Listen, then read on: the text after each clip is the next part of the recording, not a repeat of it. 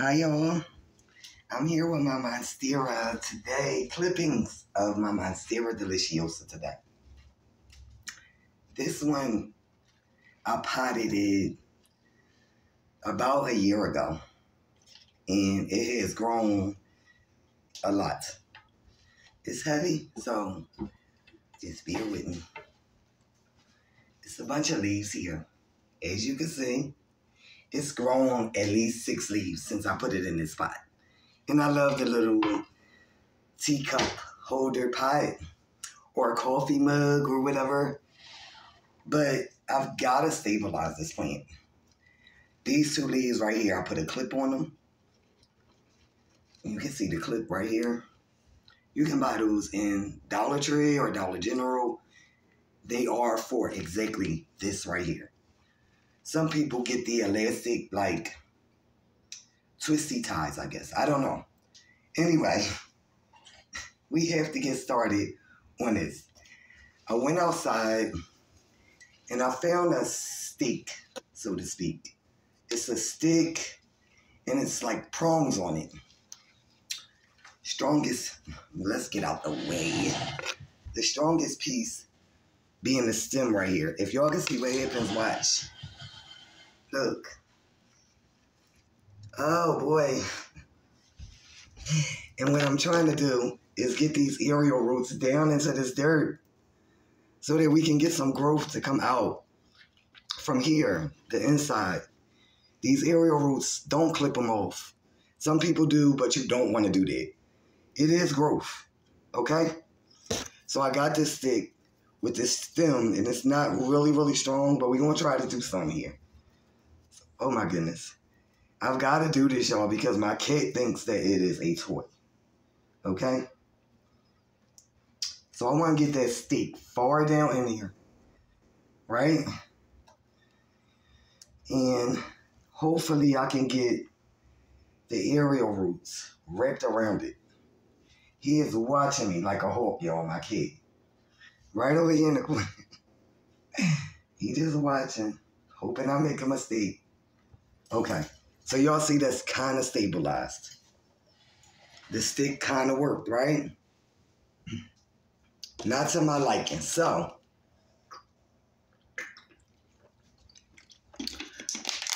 the best thing to do, since it's not working, is like I said, growth at all. They kind of just stabilize the plant. I think I'm going to go down a little bit lower. Y'all, my Monstera.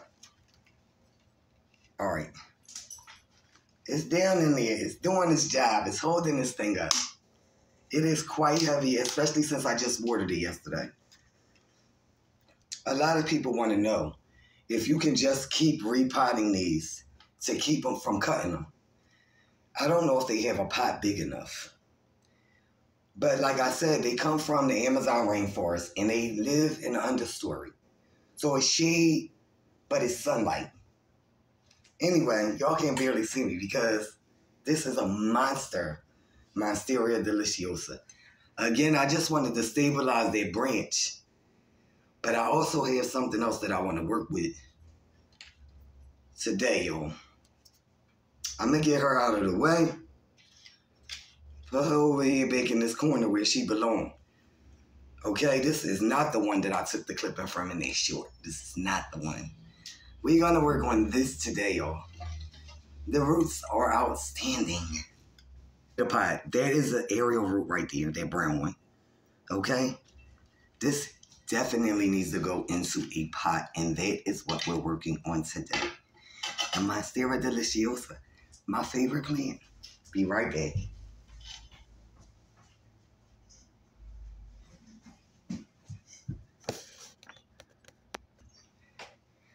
I'm back. Okay, so what I did was I took some of the original soil with bark. Remember I told y'all that they have like soil that comes with bark? So I took this from my original Monstera. Give it some nutrients, right? I can't believe how quick they grew roots. I did a short on this 2 weeks ago, and we got all these roots. And I know that I said, this is not growing season, but propagation can be done any season. That's my word.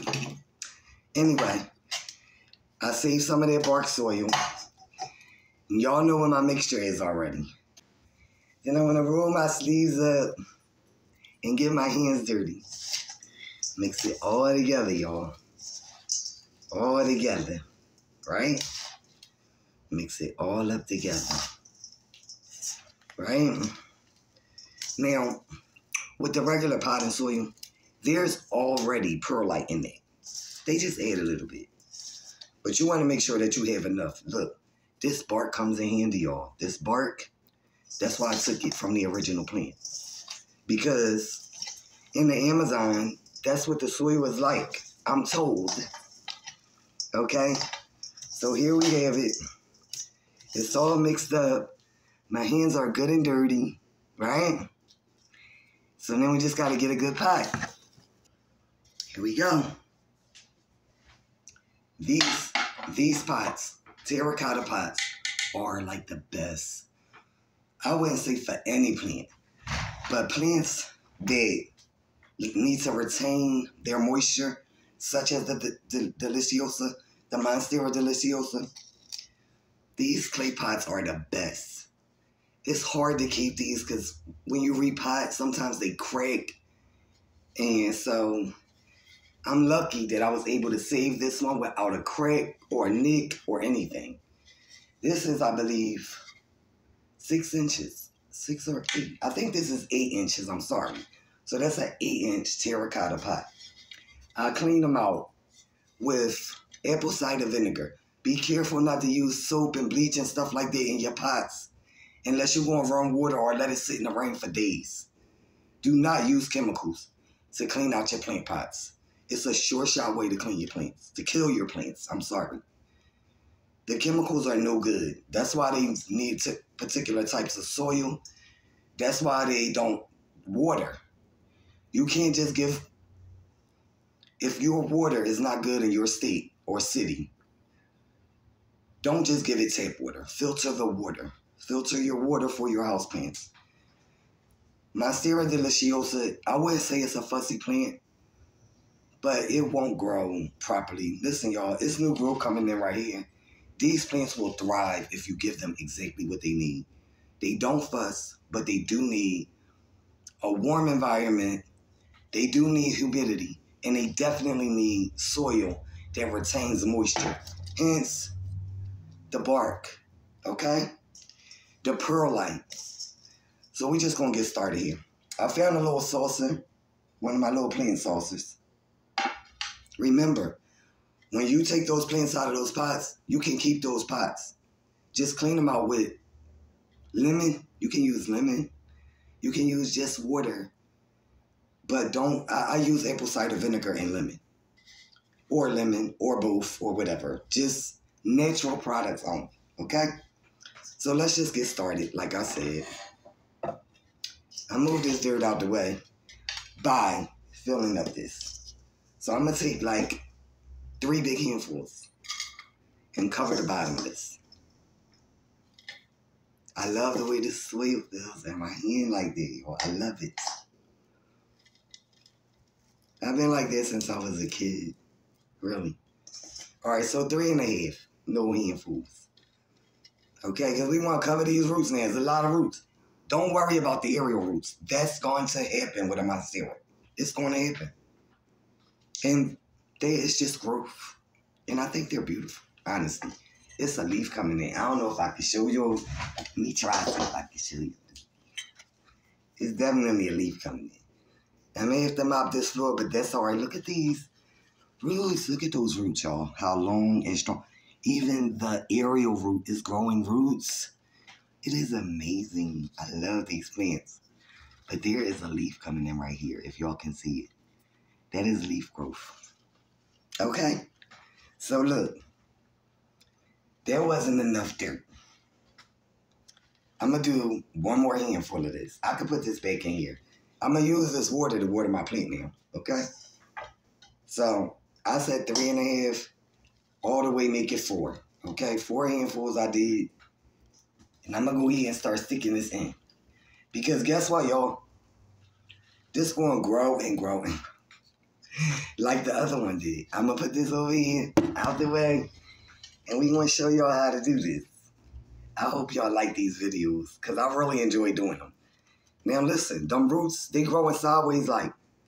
So you want to sit all them roots down into the soil. Even the aerial roots, if they're there. But you don't have to force aerial roots into the dirt, okay? There's no need to force the roots. They're going to grow outward eventually anyway. These things are like trees. They're amazing. And we all know how long a tree can stand, right?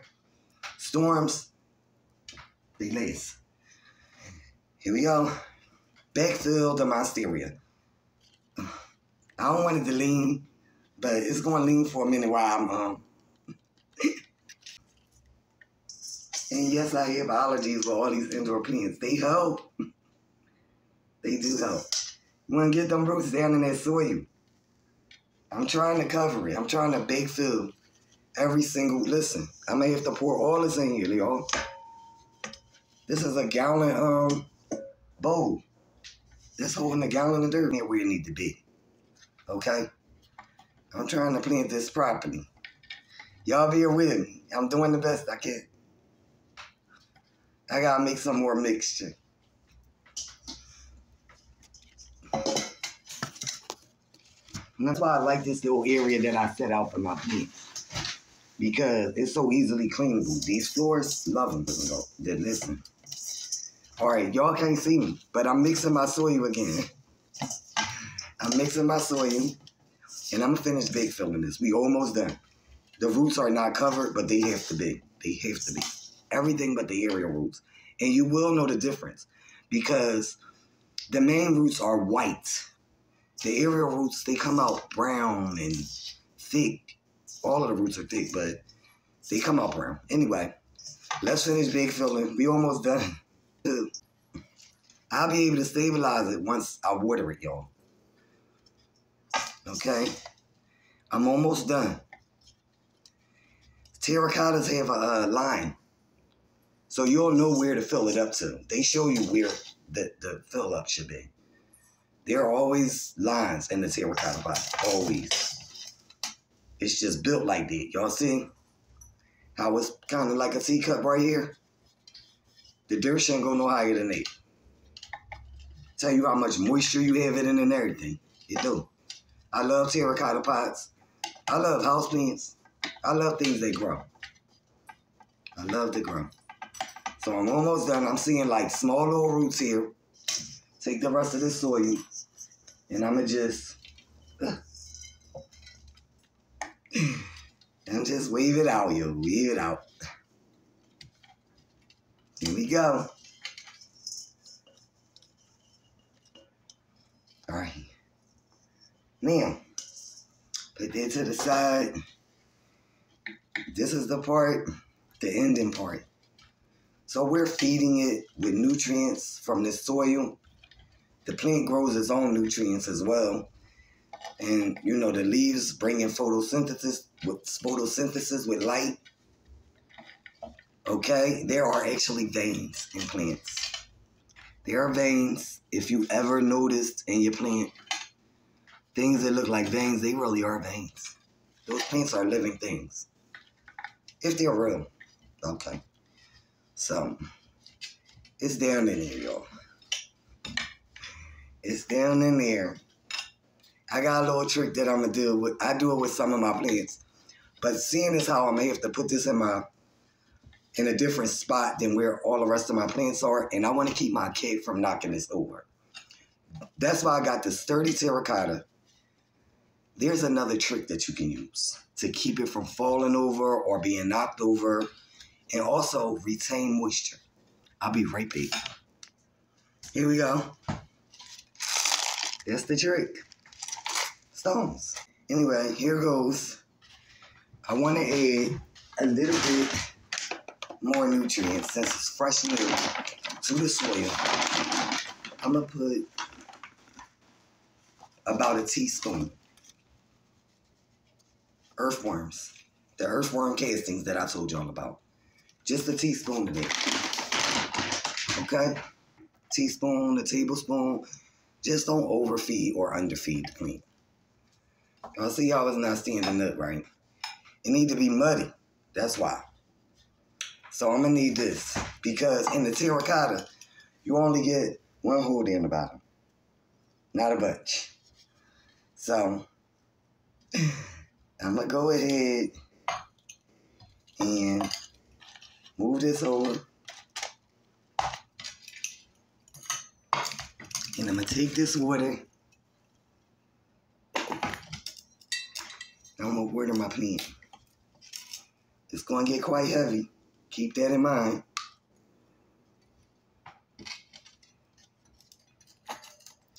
I need to find me one of those, a little stick or something.